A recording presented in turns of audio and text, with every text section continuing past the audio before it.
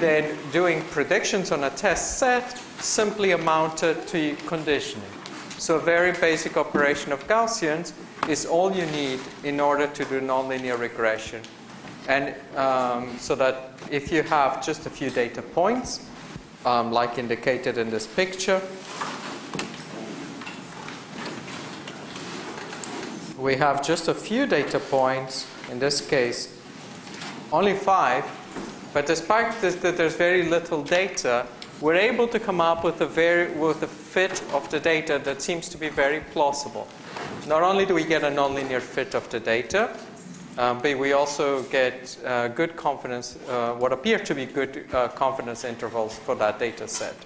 In particular, as I've said many times, and I repeat, where there is data, you should be confident. When you don't have data, you shouldn't be confident. Where you don't have data, you should believe only your prior knowledge. Where you have data, you should believe the data. Gaussian processes, the key to Gaussian processes is they captured our belief that a lot of functions in the real world are smooth. Okay, so, and indeed, if you look at the space of natural images and sounds in the world, you will find that smoothness is a very reasonable assumption. So if the data that we acquire from the world satisfies this property, then we would expect that Gaussian processes will turn out to be a very powerful way of modeling the world.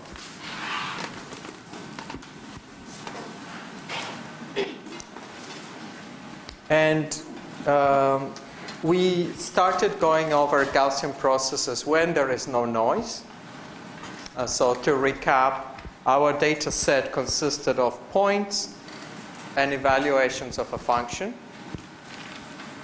Now this function is it's important to get the following thing. The function, all I need to do is evaluate it. I do not need a mathematical expression for that function. Okay. If that function could be, for example, his preference for different countries in the world. And I could be asking him questions like, do you prefer Brazil to Canada? No. Do you prefer the UK to France? Yes. Do you prefer Korea to Japan? No. And by doing these questions, I will be able to learn a GP that will describe his preference. A GP in this case would be an object that's, I guess, 3D, it's over the globe. And you could map it just like a map to 2D. And that would give his preferences over countries in the world. So he is the cost function. He is f. I'm giving him points. I am giving him countries, or pairs of countries in this case. And then he's returning to me the evaluation of those points. I give him 2 points. He replies 1 or 0. 1 if he prefers the first one, 0 if he prefers the second one. So in this sense, the function just needs to be evaluated. So GPs are actually very good when you have intelligent user interfaces. When you want to have computers that can interact with humans. If you want to build robots, this turns out to be a very useful tool. There was a question. So in this case, what's the distance between two countries? That's the typical X as in countries, and the Y is yes and no? Right. So I have not introduced very good observations. So the way he was giving me data was as binary labels. I prefer A to B or B to C. I have not taught you how to do that yet. What I have taught you to do is regression. So let me repeat the exercise with what I've given you. On a scale from 0 to 1, how much do you like Canada? 1. On a scale from 0 to 1, how much do you like Brazil? 1. On a scale from 0 to 1, how much do you like Costa Rica? 1. On a scale from 0 to 1, how much do you like Antarctica? 1.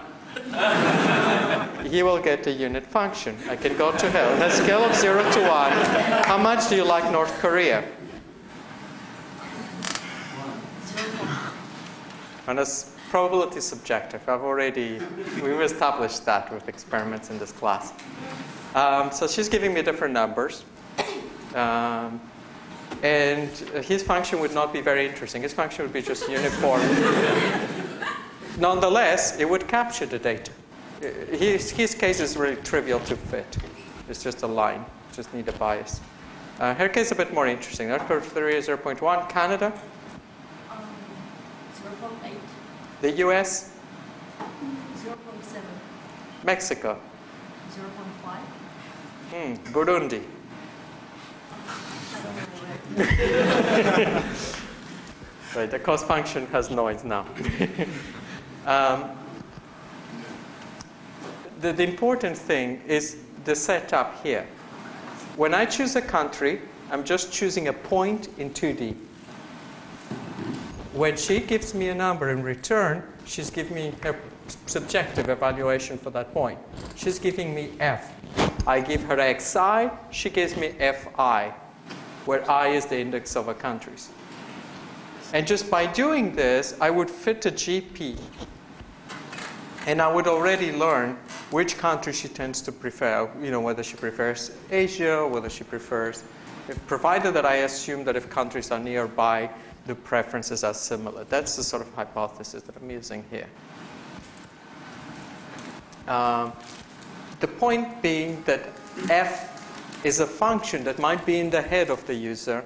F is not a function for which there is a mathematical object that describes it. When I learn to fit a GP, I am learning the mathematical model that describes the world or the preferences in your head and so on. So in this case, initially, I said that xi, how many people have run the code? Okay. Those who haven't, do it soon, because it really maximizes your learning experience to do so. Certainly in the next homework you will get to play with it. But it does help when I give you code snippets. Have a look at them. Take the time, because it definitely makes much more concrete what I'm going over here with sort of dry math. Okay, so back to the dry math. If you know the joint distribution of a Gaussian, and we have the points f in the training set, arbitrary test set points, then computing predictions is just a question of deriving the conditional distribution from the joint, an exercise that we went over in great detail in the last class. So if you know how to go from, you use your x's to construct these matrices, which are the matrices of similarities between the training set and the test set, the self-similarities in the training set, which is just k, and the self-similarities in the test set, which is k double star.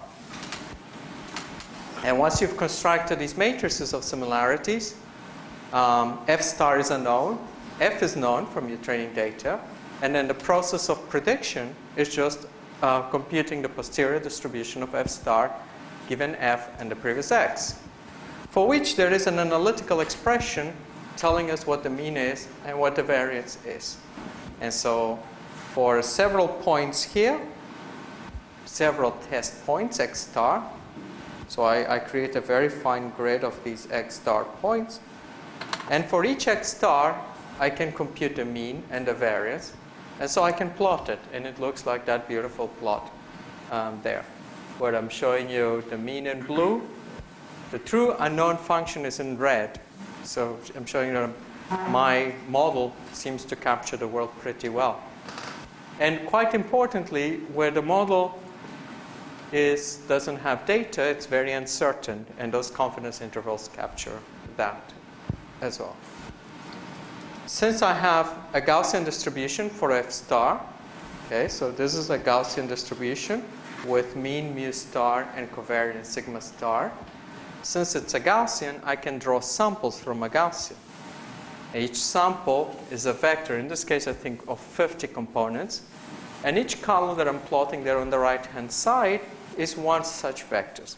So each color corresponds to a vector with 50 entries that I've drawn from that Gaussian distribution. And these are essentially the predictions. I drew 50, but I could have drawn 50,000. I could have drawn 50 trillion. And the shapes would, you wouldn't be able to perceive differences because there's enough resolution there to fool the eye. I could have an infinite number of points and still be able to do this because indeed a Gaussian process is defined of functions. And what you see that essentially a Gaussian process does is that where there is data, you have all these functions in your prior. And what the data does is it just grabs all those functions and squeezes the uncertainty. So your now posterior samples look like samples from the posterior distribution. And it makes sense because if you look at these curves, they're curves that would fit inside the gray intervals on the left. Okay. So we did this in detail in the last class, and we also looked at the effect of choosing the kernel width. The kernel has parameters, so you can decide whether you want to be similar to things that are only very close by, or whether you want to be similar to things that are a bit further away. But to do that, you essentially change this, the variance of the Gaussian, this parameter L. And here I'm showing you a few values. If you use an L that is very small, so in other words, a very thin kernel, if you use a very thin K, then only points that are nearby are similar to each other, and so you would expect a more wiggly function, which is what we observed when we tried. On the other hand, so as you can see here, the mean is in red is a very wiggly function, and as we increase L, the function becomes smoother, okay? Because and eventually, if I kept increasing it, it would become actually a straight line. It would become way too smooth. So there's a natural trade-off here. So we have to choose this kernel width, and the simplest way that you already know is cross-validation. So you could use quite reasonably. All right, who's got Skype going in their computer? Can I ask you to please turn off all online media in your computers? It is distracting. Thank you. Where was I? Yes, we control the smoothing by controlling this parameter of the kernel. One way to choose this parameter is by doing cross-validation. So, like you guys have done before. Go ahead. Which one is the prediction and which one is the true function? I think because the true function seems to be the same everywhere. So I think the true function here, I know the true function is blue and the prediction is in red. Because it's now, as you can see, it's the red is more wiggly here. As you can see, it's going up and down, whereas the red here tends to be a much more straight function, much smoother. So actually, I hope I did, sorry, just a second, I hope I got it right here. Oh no, I didn't. So this seems to be the true function. And the other one is the prediction. If you run the code, you will see it for yourselves. So this is the important thing. I gave you the code that does this. So you can go to that code now, and you can play with that parameter in the code, and you can see what happens.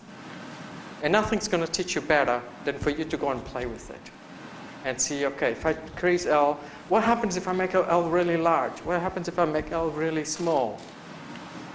Go and do those experiments, because you will get a lot from doing those experiments. Go ahead. In the smallest, the one on the left there, that little peak on the red, what's dragging the prediction up like that? Because there's no data points up there, you know, like what's dragging the prediction up? On the red here? Yeah, the little peak of the red. Right there, yeah. I have no idea. It could be just simply because of the nature of the curvature of the function. As it's coming from left and right, they both have negative curvature, and that might be what's forcing it.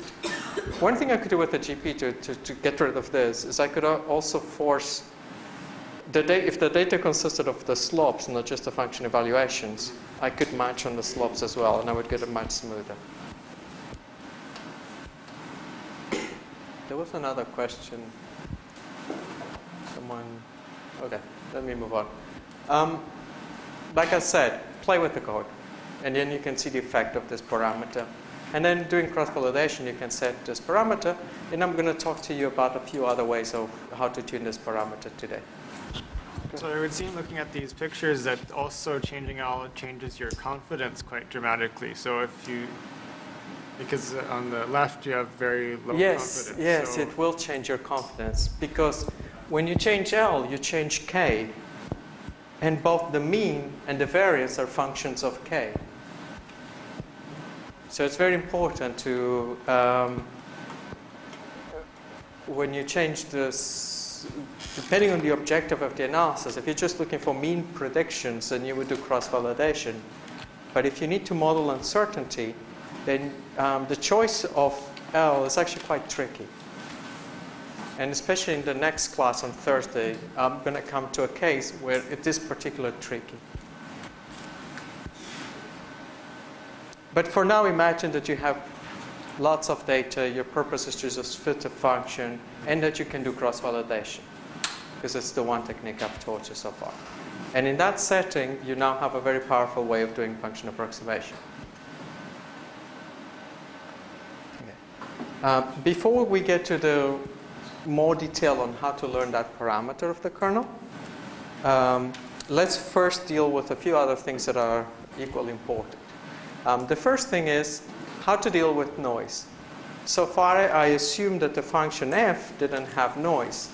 But of course, sometimes when I ask a question, like when I ask her for a rating on a country like Burundi, that she might not be entirely certain as to how much she would like it, because she doesn't know what Burundi looks like, then there is uncertainty. And if there is uncertainty, you want your model to deal with that uncertainty. So there would be uncertainty in her reply. And so we need to then acknowledge that uncertainty, and one way to do it, if I assume that the data is just ratings and that the noise is Gaussian, then I would just add a Gaussian variable to my function evaluation and get a noisy function of evaluation, which I call y. So y is the noisy function measurement. In the initial experiment where he was giving me zeros and ones, I would have had to use a Bernoulli model to model that kind of noise. Okay. So if we have Gaussian noise, in order to compute the distribution of y given x, I need to integrate over f. I need to marginalize f. Okay, so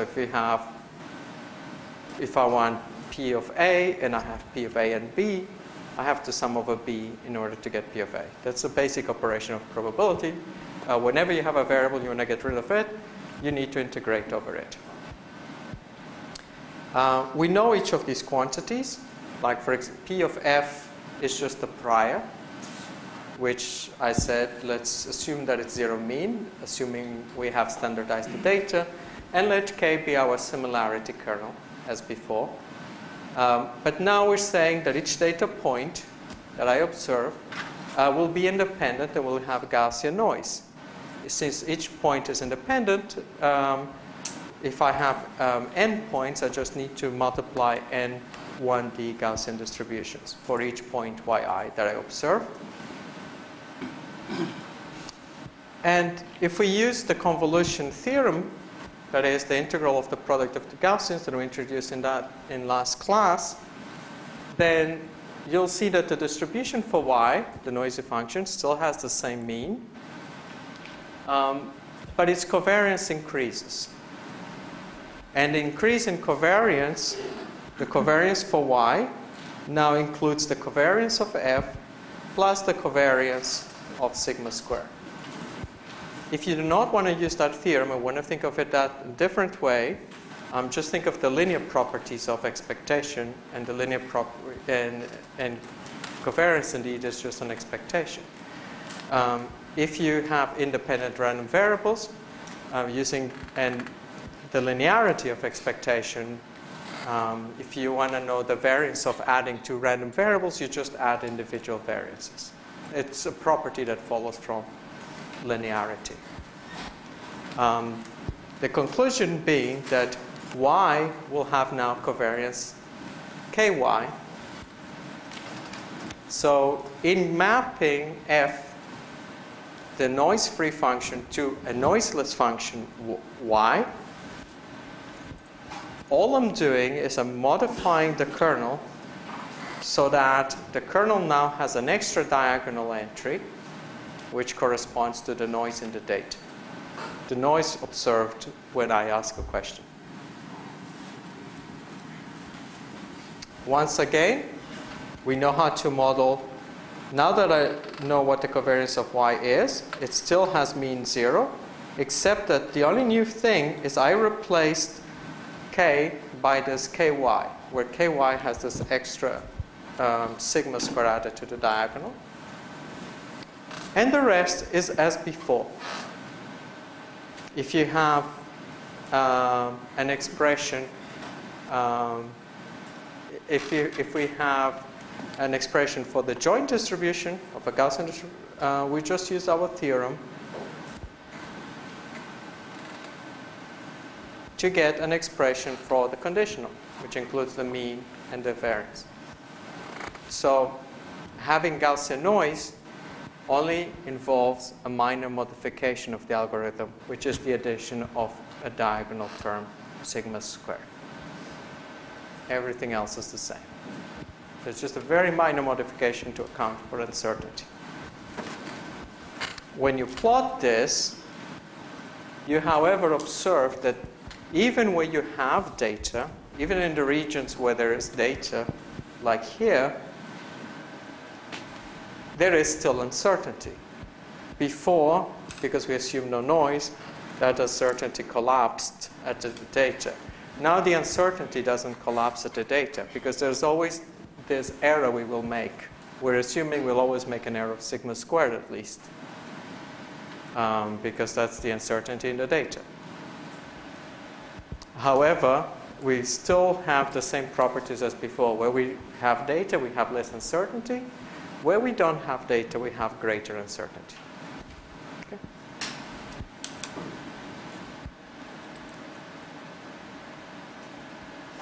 Now, that's essentially all there is to GPs.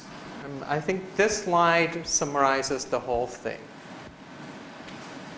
If you want to fit a GP to data, you just construct a matrix K using the similarity kernel. If you have noise in the data, you just need to add sigma, the variance of the noise to your diagonal of K. That gives you now your KY matrix. And if you've rescaled the data so that it's zero mean, then the only thing that's left for you to do is code these two equations for mu star and sigma star, and that gives you the predictions on any point x star. So the mean prediction as well as the confidence interval, and we're done. We have a beautiful way of fitting data. So the code is really simple. How could we measure the variance of error in real? Sigma y. How can we measure it? In real. You have to estimate it from data. How do you estimate? Like with maximum likelihood. Exactly. Exactly how you did it in homework 1. Maximum likelihood, or which prior would you put on sigma? Inverse. Exactly. And the inverse Wishart is one thing I didn't say is the inverse Wishart in 1D has a name. It's called the inverse gamma distribution. Okay, so in 1D, the inverse Wishart distribution, if you plot it, it looks like this.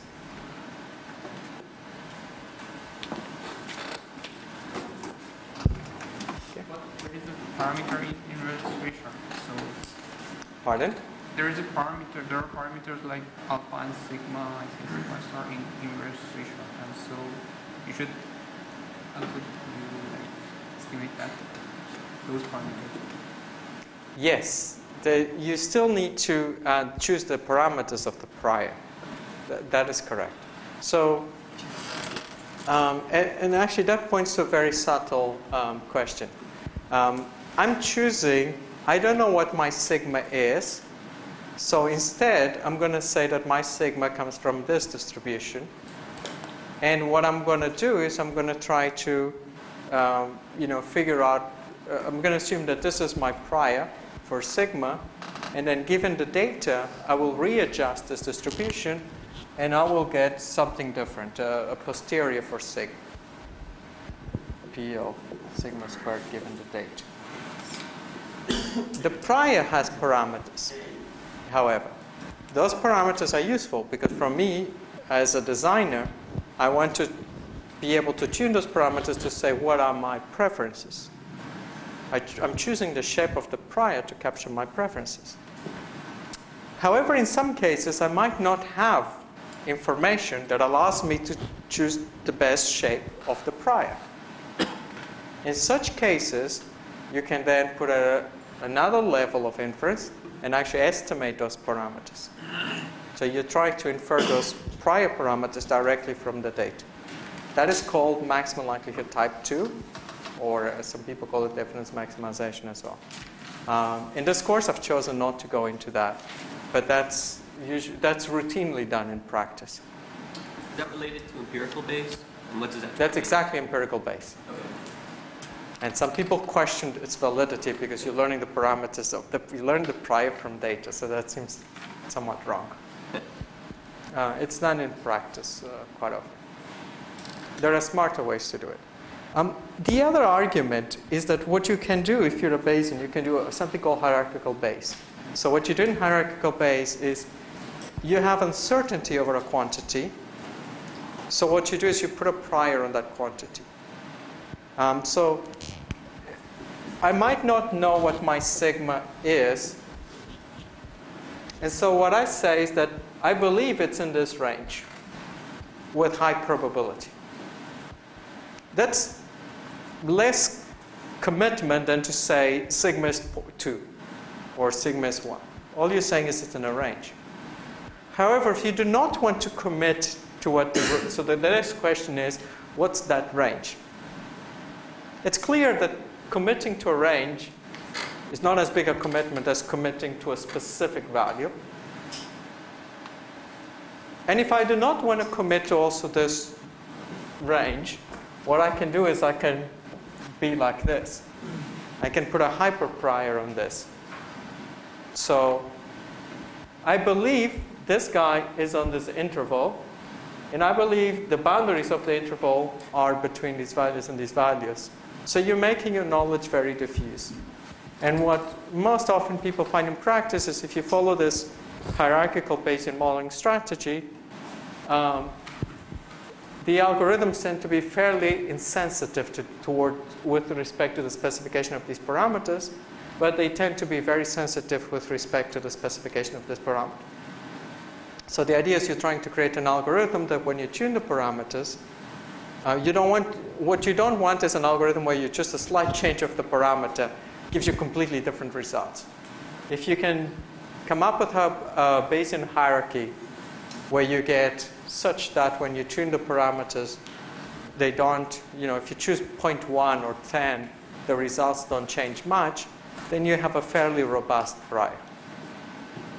However, when doing this, it's always important to test the hypothesis. It's always important to verify that you indeed have a robust prior. So often I see papers that build a hierarchy but forget to do the experiment to confirm that their prior is indeed insensitive. And so it's important to do sensitivity analysis. For now, we will assume that we specify the prior, that we have good knowledge in specifying the prior. For your project, of course, you will likely do things like empirical Bayes and maximum likelihood type 2, because that's what people do in practice. Okay. In fact, I'm putting a prior of a functions, and I'm saying that I don't know what L is, the width of the similarity kernel. So as such, that width of the similarity kernel is kind of taking me one level in the hierarchy. What I'm going to do next is I'm going to describe an algorithm for choosing that width. In a sense, I'm doing maximum likelihood type 2, so I'm doing empirical base. Before I get there, though, actually that comes... let me jump over a few slides. Since we're discussing this, I will go straight to that. I'll come back to the other stuff that I wanted to do, but just to continue answering your question. Suppose I want to learn the kernel parameters. So one way to do it is cross-validation. And then to learn small sigma y, I could do cross-validation, or I could do maximum likelihood, or I could do Bayesian learning. So you start realizing that there's more than one way to do this. What I could also do in order to learn the kernel parameters is the following. I could try to write the likelihood. Now the likelihood is just the probability of y given x. And this quantity here, it's actually called the marginal likelihood.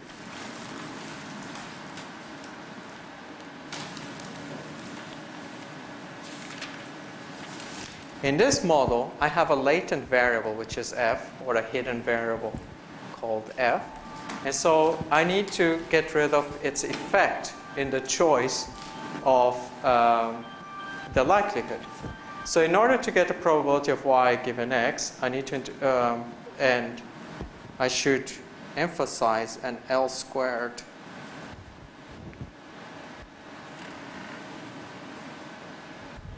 where L squared is my parameter. I need to integrate out f. Now, to integrate out f, once again, I use the rules of probability. That gives me a Gaussian, that's zero mean, and covariance ky. I can then compute the log likelihood, or the log marginal likelihood, which is this expression. And then k has parameters. In this case, my parameter was just L. And if k has parameters, then when I compute the derivative of the log likelihood, I just need to compute the derivatives with respect to each of the parameters of k. Okay? So in other words, I can do maximum likelihood to learn L, which is effectively what I'm doing here. Now, P of f is a prior, and now I'm learning the parameters of the prior, which is the width of the prior. So in that sense, I'm from data. So in that sense, I'm doing this. I'm following this procedure that people refer to as empirical base. And the empirical because we're using experiment to learn the prior.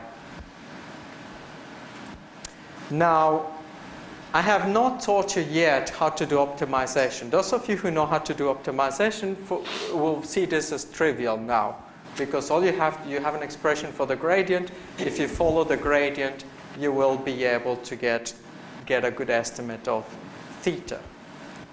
If you haven't seen optimization, then wait a few lectures and we will cover optimization. And once you learn optimization, you'll be able to actually implement this and be able to learn the optimal theta by maximum likelihood. Okay, but let's go back again to Gaussian processes. And what I want to do next is I want to derive Gaussian processes from a different perspective. Okay? And hopefully by deriving it from a different perspective, it will connect Gaussian processes to what you learned when you did the linear models. And it will connect it with homework 1. And hopefully will give you more insight into why these methods work so well. Okay, so let's assume we have a single test point, x star. So we have a single test input, x star. So then the prediction of f, which in this case is 1 by 1, is just given by this Gaussian here, which has mean k star ky inverse times y, and it has the covariance that appears in the second argument of the Gaussian. In this case, because we only have a point, k star star is just a scalar. And in fact, if we use the similarity kernel that I've been using, which is the exponential, it's just 1. Right? Because e to x star minus x star is just e to the 0, and e to the 0 is 1. This will be a vector of size 1 by n, and then the matrix ky is a matrix of size n by n, as before. But now, these quantities here, ky and y, are from the training data. Okay, the y was the vector of answers that she gave me, and ky was the matrix that I built using the x's that I used to question her. And so all this comes from the training.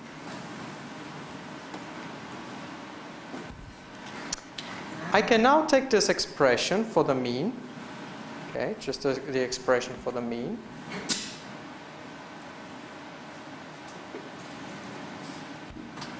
And instead of writing it in vector, matrix vector notation, recall this is 1 by n.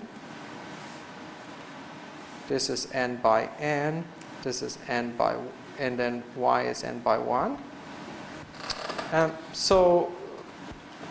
And of course, the whole thing is 1 by 1 because it's just a mean for a single point. I can then by calling this, so this k inverse y is what I'm going to call alpha, and that's a vector that's n by 1. Right, using the basic properties of matrix multiplication. Then what I'm left with is the multiplication of k star transpose times alpha. Okay, a vector times a vector, just a dot product.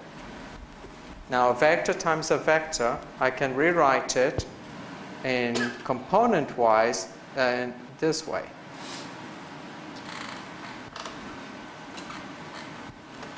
Okay, so each alpha now appears as multiplying a kernel. What does this remind you of that we've seen in this course?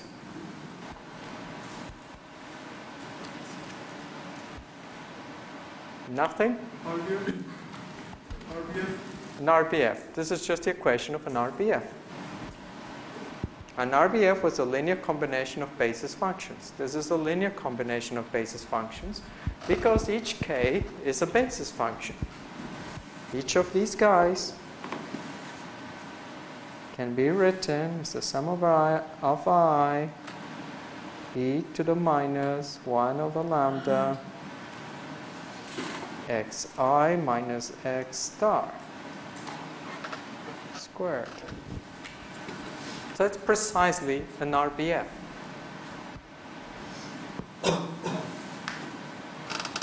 And in an RBF, wherever there is data,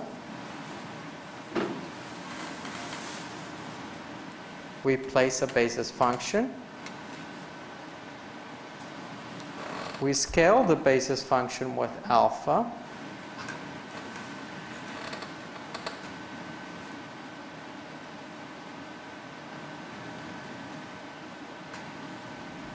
And so when I fit a function, I will get a function that will look like this.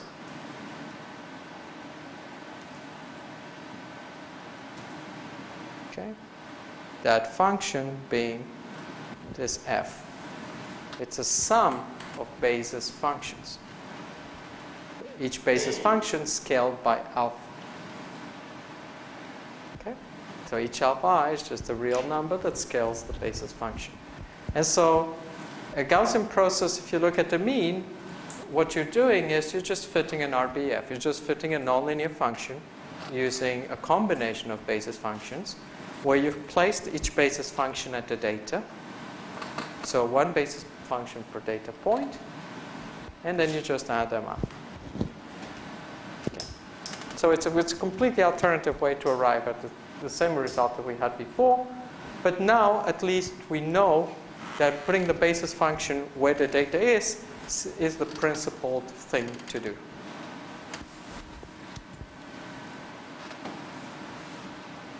Let's look at something even simpler where a Gaussian process arose, ridge regression.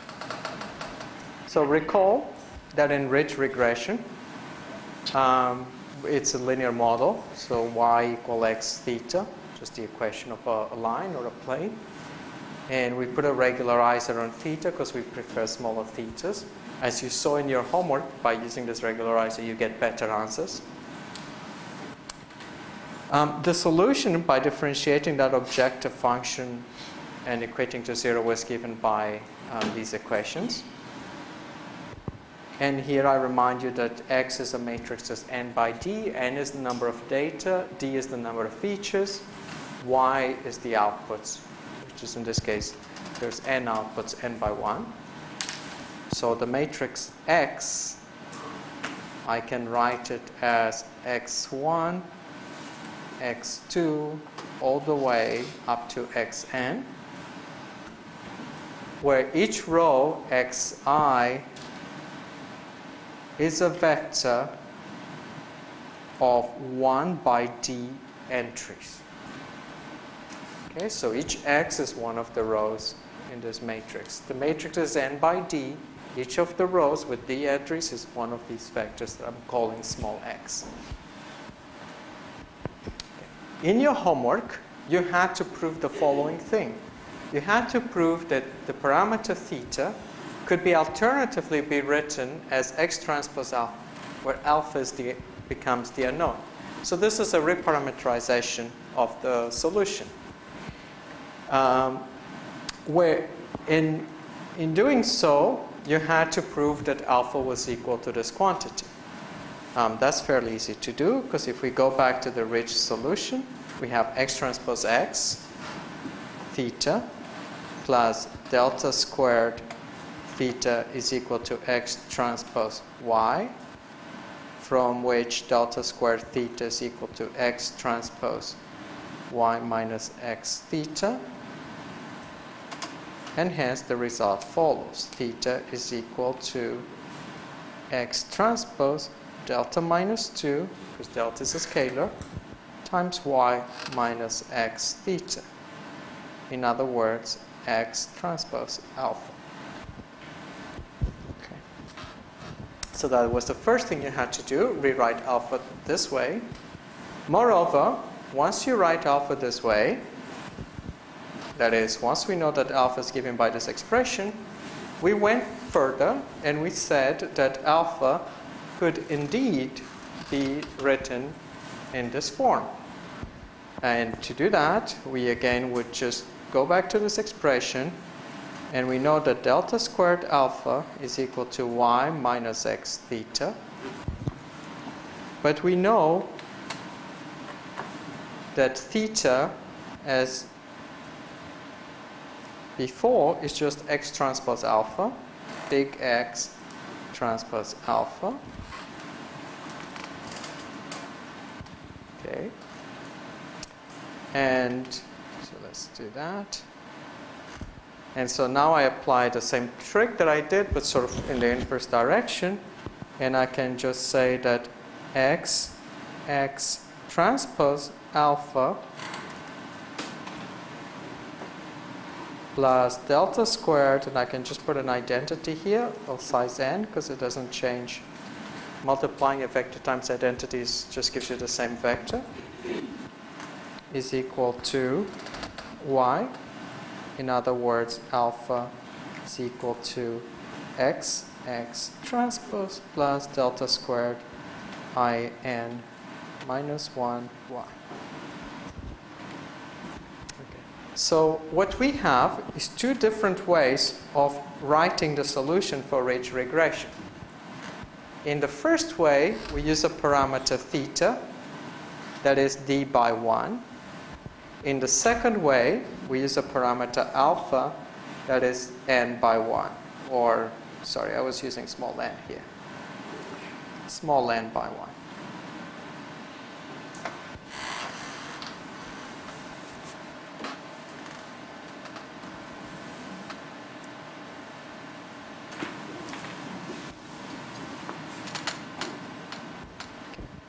Now, which one you use largely depends on how big is your n, how big is your d.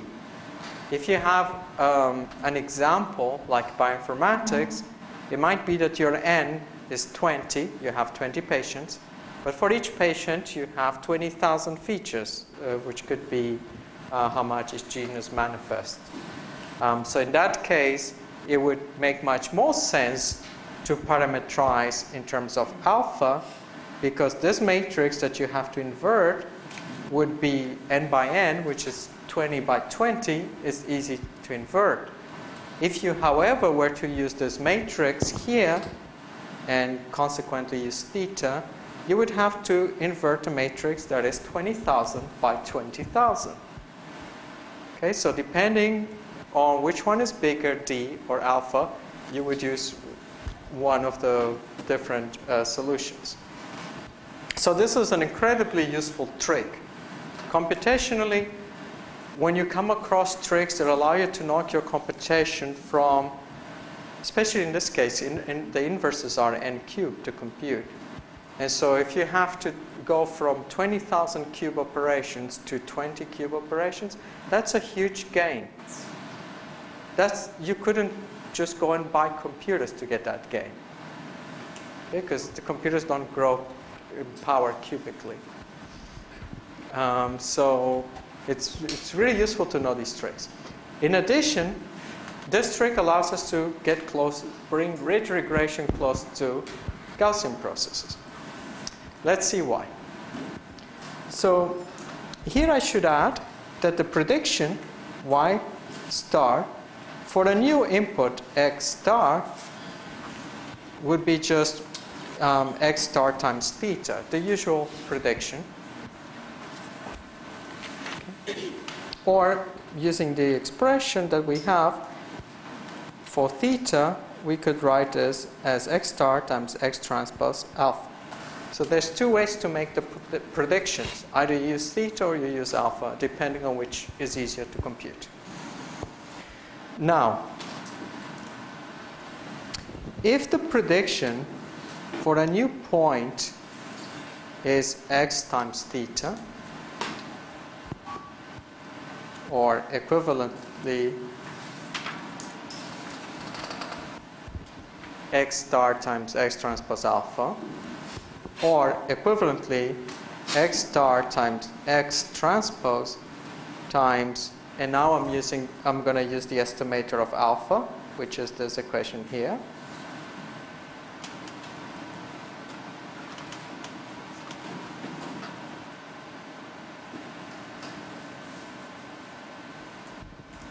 Okay. And moreover, if we recall the definitions of these matrices X, so X is equal to x1, x2, all the way up to xn, so that xx transpose is equal to x1 all the way to xn times x1 transpose all the way up to xn transpose, which is equal to a matrix. So it's an outer product of vectors, where each entry now is x1 times x1 transpose, and so on.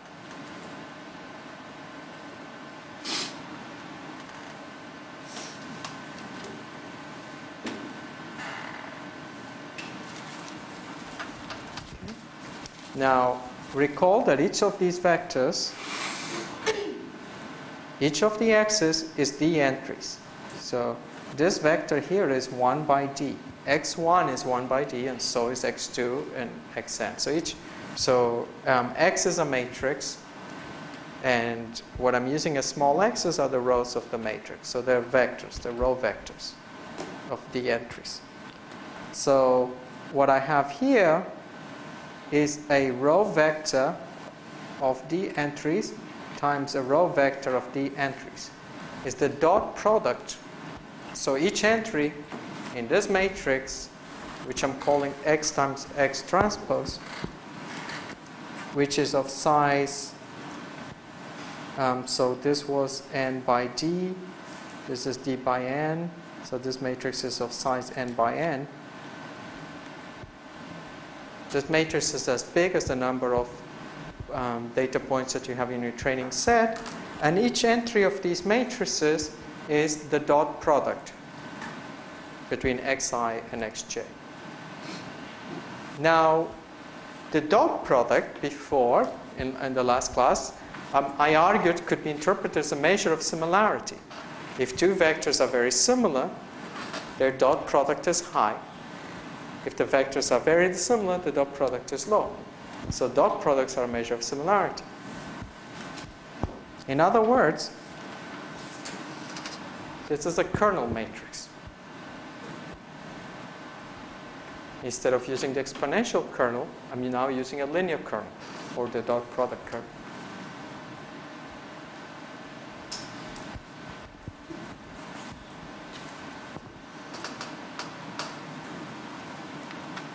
Using that, I can just rewrite this whole thing this way.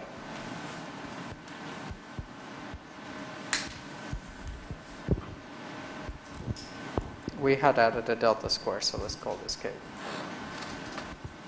In other words, the dual form of ridge regression is a GP. Ridge regression in the dual form is a GP where you have at least the mean is the mean of the GP is what we've proved. We haven't talked about the variance. I'm not going to go into that part, but it's the derivation is similar. So we've proved that the mean of the GP is in fact the same thing as what you get when you do ridge regression in its dual form. And where the similarity kernel in this case is just a dot product. We use dot products to measure similarity. And it makes sense because a dot product is just the magnitude of the first vector times the magnitude of the second vector times the cosine between them. If two vectors are similar, their cosine just as small. If they're very dissimilar, then you get a big difference in the cosine. And yeah, so ridge regression is a GP. That's another way to look at it. So there's many ways to arrive at Gaussian processes. I like the probabilistic way of getting to Gaussian processes because I think it's very simple. Provided that you know what a Gaussian distribution is, it's really trivial to just apply one theorem of Gaussians to get the predictions. And that gives you a good understanding. But also knowing how one can arrive at the Gaussian process through function arguments is useful. Another way to arrive at Gaussian processes, as some folks use out there, is if you take a, we haven't done this yet, but for those of you who've seen neural networks before, if you take a one hidden layer neural network and you let the number of neurons go to infinity, you can show that that leads to a Gaussian process as well. You need infinite neurons or just one neuron per data point? Infinite number of neurons. Okay. I can point you to a reference for the construction. So David Mackay, professor in Cambridge, has a nice tutorial where he showed this. Where he shows this with sort of non-rigorously, but you know, he has a very nice intuitive way of explaining it.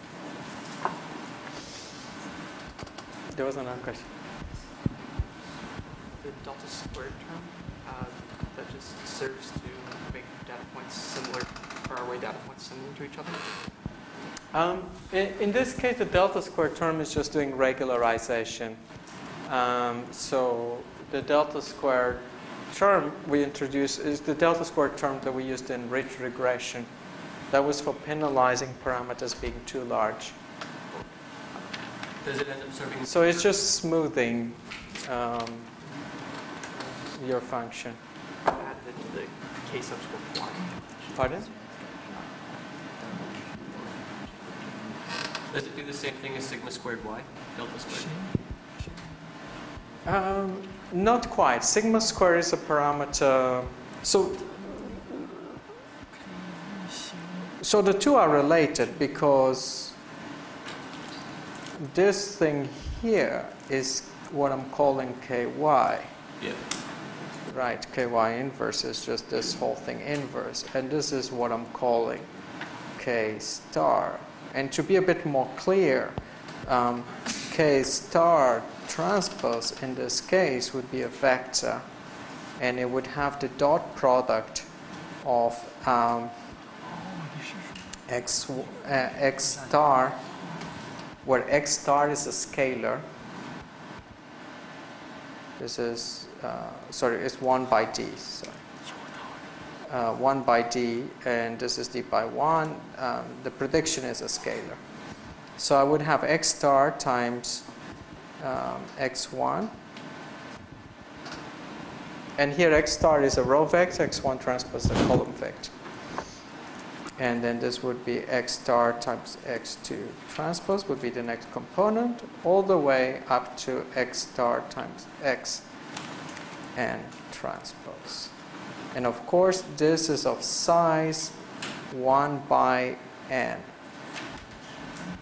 Okay, because each entry is the multiplication of two vectors, which is itself a scalar.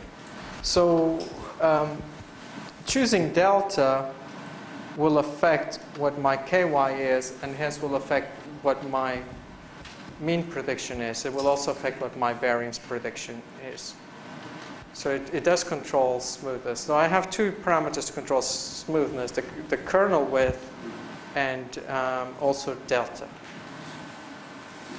And in addition, I also have the variance of the noise, sigma y, to play with. Just that it seems that delta squared is playing the same role as assuming that your input data is noisy. Oh, wait, I see what you're saying. Yes, that is true. That's very true. When I introduced here the sigma, indeed, I will. Now I understand your question. Yes, when we model the noisy data, our trick to model noisy data was to introduce the sigma squared, and then the way it gets mirrored to just just adding a diagonal term to that diagonal. When I'm doing the mapping from rich regression, I end up with this delta square, which is indeed just like equivalent, the same as sigma y. Yeah. Except here it has a slightly different interpretation. It was a trade-off. But in terms of their functionality, they're the same parameter in the code. So it'd be the same quantity. So yes, so you would have to tune delta squared, and you would have to tune the width of the kernel or any other parameters that the kernel may have. And how you tune that? If you have only two parameters, cross-validation does the trick. Provided, again, cross-validation only works when you have enough data, when you have lots of data. You could do maximum likelihood, but maximum likelihood also is only efficient when you have lots of data. So paucity of data causes problems.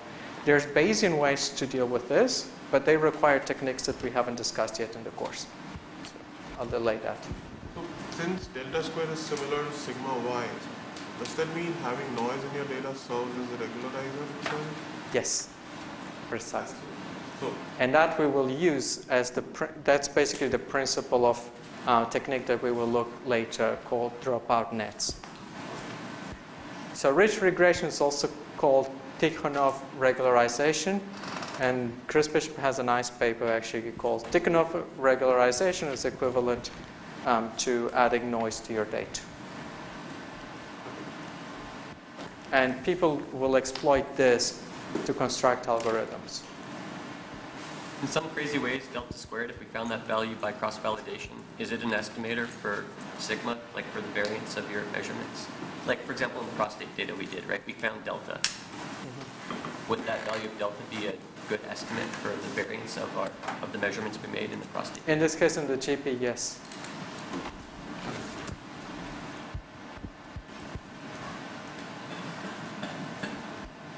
With this interpretation in the dual space.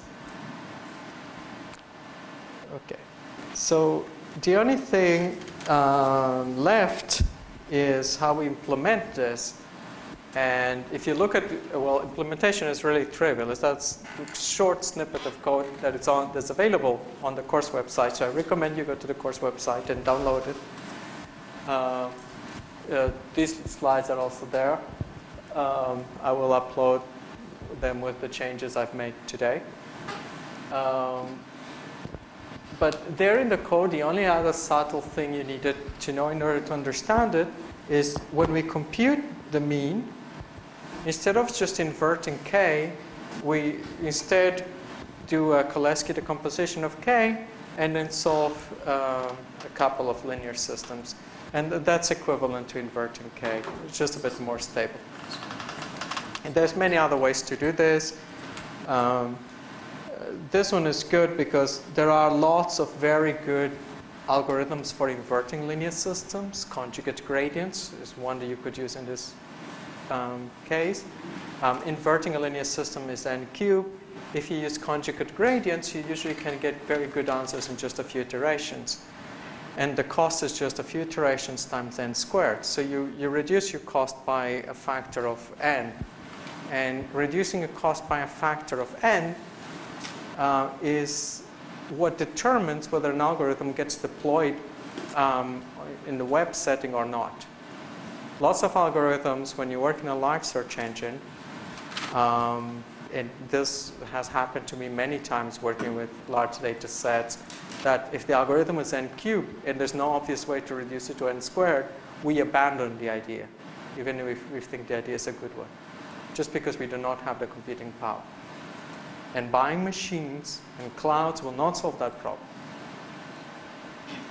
So in this case, by going to a linear system with conjugate gradients, it's possible to knock it down to a few iterations times n squared.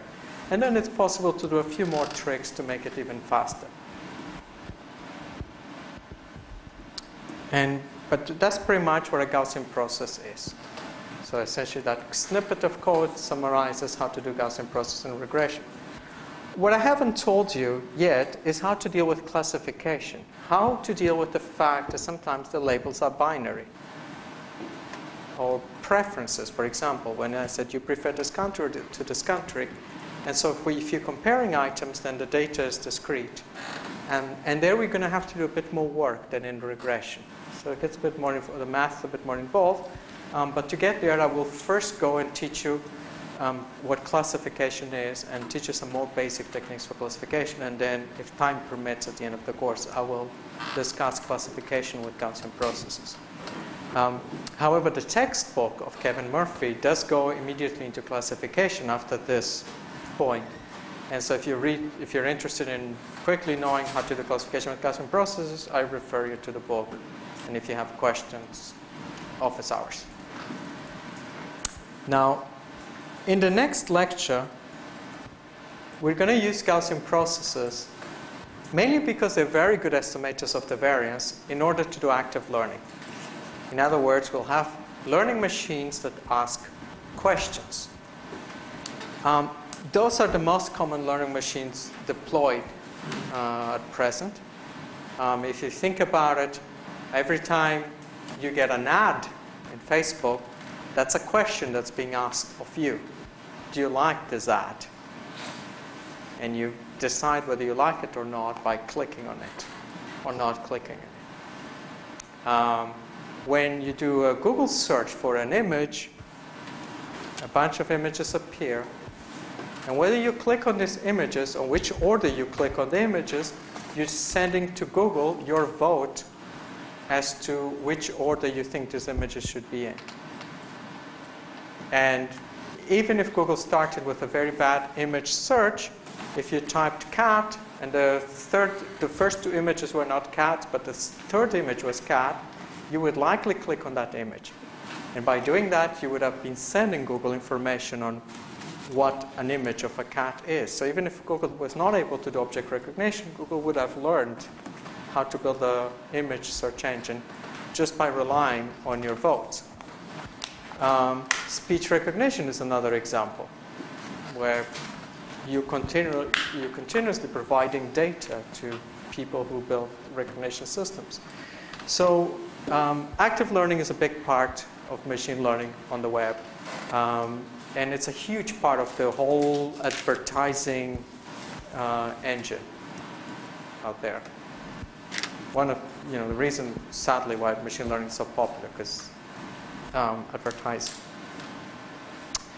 All right, so in the next lecture, I'm going to go over how you can use Bayesian optimization to build systems that ask questions. And I'm going to, for the remainder of this lecture, what I'll do is I'll play a video giving you an example of one of such applications built using Gaussian processes. In the Google group, I shared with you a couple of links. One link is a tutorial on Bayesian optimization, which if you want to prepare yourselves for the next class, I strongly recommend you go and read it, because it already contains you've already done Gaussian processes, so you'll find that paper quite easy to read. There's also recently I saw this blog entry on how Google, by Steve Scott, on Google and multi-arm bandits. And I'm going to cover that in the next class, because it's very similar to the problem that we're dealing with here with Gaussian processes. So I recommend those links if you get a chance to look at them. Okay, so I'd like to end the class with showing a project of how you could build an interactive interface to assist animators by using Gaussian processes.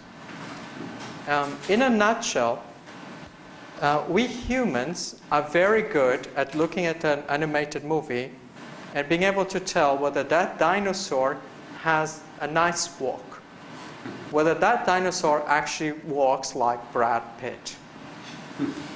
We very easily can tell that. If you know how Brad Pitt walks, you can play a movie of Brad Pitt, you can see the dinosaur walking, and then you can say, no, that walk is not like the walk of Brad Pitt, or yes. Most of humans are very good at doing that.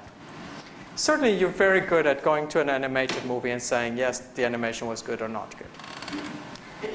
What's incredibly hard, and those of you who do animation here will agree, is to come up with the mathematical models that make the dinosaur walk like Brad Pitt. That's incredibly hard. You have to come up with a mathematical, never mind that walks like Brad Pitt. Come up with a mathematical model that governs how a human walks. It's incredibly complex. So there are these problems for which engineering the cost function is extremely hard, but for which it's possible to get good evaluations. So I could show a movie of a dinosaur, and in order to produce a movie of a dinosaur, I need to tune my parameters of my simulator. I show him the movie and ask him, on a scale of 0 to 1, how good a walk is this? And he gives me a rating. And then essentially I've given him a point. He's given me an F, an evaluation for that point. So I'm learning what basically the function in his head as to what a good walk is. And I keep trying different walks. Now let's look at this walk. And I ask him, how much do you rate that walk? He gives me a rating. And I keep doing this. And eventually, what I will learn is a function as to what that describes what he thinks is a good walk. And in other words, I would have tuned my engine so that you're actually dealing with the user. Of course, different users will like different walks, so this would be personalized. Here is an exercise on building such a system. The computer graphics field is filled with applications that require the setting of tricky parameters. In many cases, the models are complex and the parameters unintuitive for non-experts. We present a machine learning method for setting parameters for a procedural fluid animation system. It uses a gallery of animations and collects... Actually, let me start this again because this video is actually crashed. The audio is coming, but not the...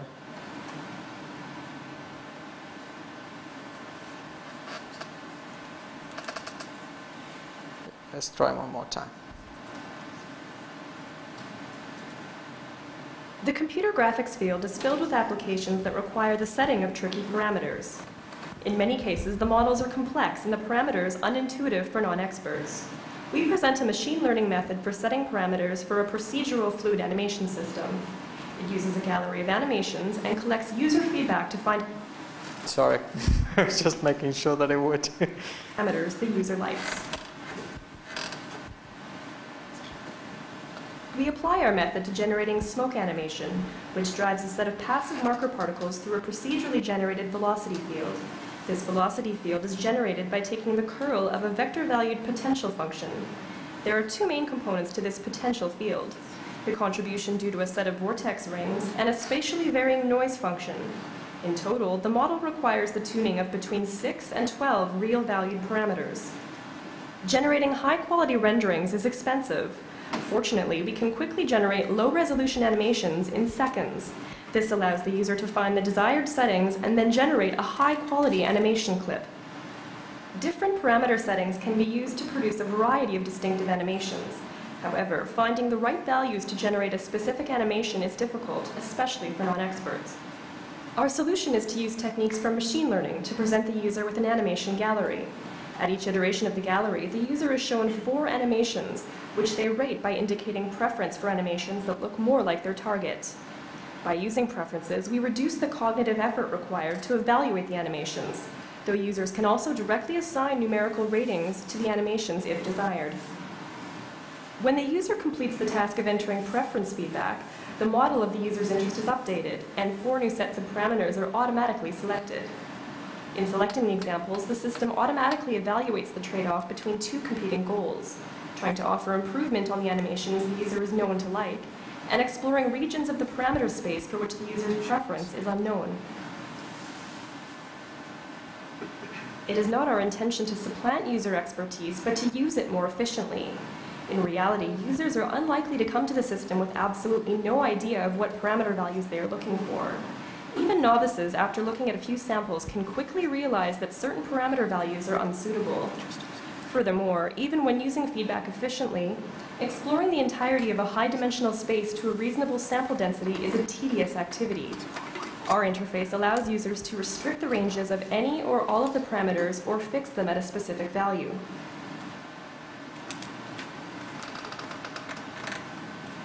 These techniques work well for a few parameters, but as the number of free same space. Right, so I'm going to move on toward the end. Or as frequent. The more it is used, the more accurate the priors become.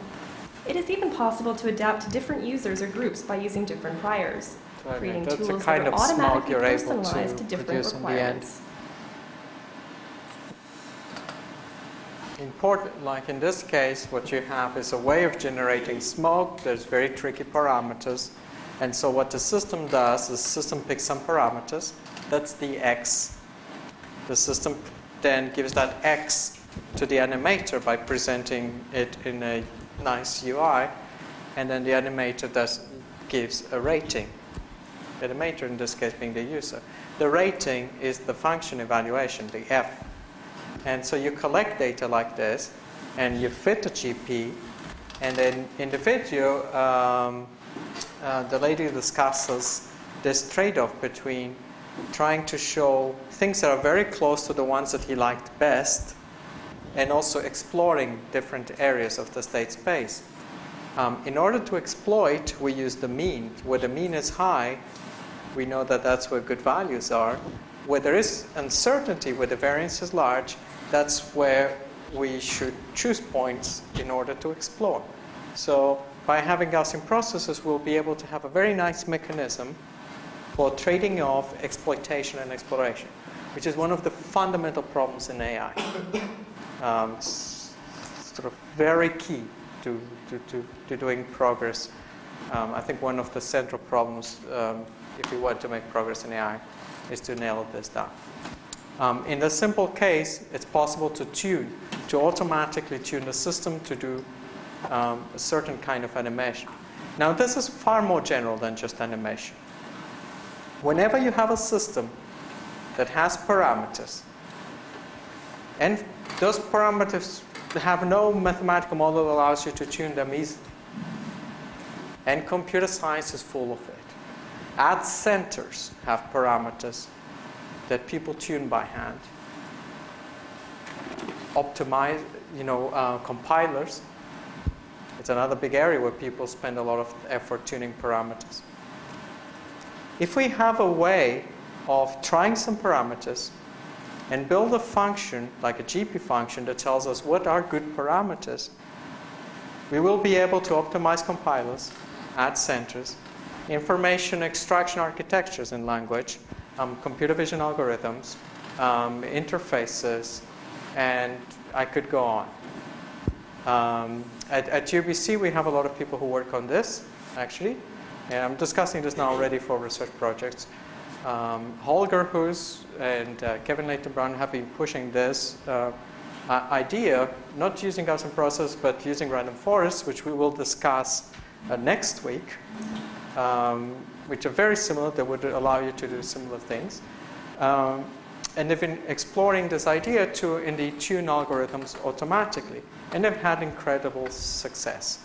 In fact, Holder has gone beyond this and says it's not just a question of tuning parameters, but in fact, when you write code and you introduce all these choices, you should make those choices explicit and have an algorithm that will make those choices intelligently for you. Okay, so this is very critical toward increased automation in society. If we want to have systems that will tune interfaces for us automatically, systems, code, etc., this is sort of one of the important building blocks toward it. The challenge will be able, I think in the video it was mentioned there were just a few parameters. There's many challenges, one of them being doing this well for very high dimensions. There's been a lot of progress in that recently. So this right now is still an area of research. It's very new, it's very hot. There'll be lots of course projects about Bayesian optimization, I imagine. Certainly if you come to office hours, I'm happy to discuss some of these with you. And hopefully we've covered the techniques early enough that we can get started with the projects if you already want to explore this further. All right, so on Thursday, this is what I'm going to do. I'm going to go over how to use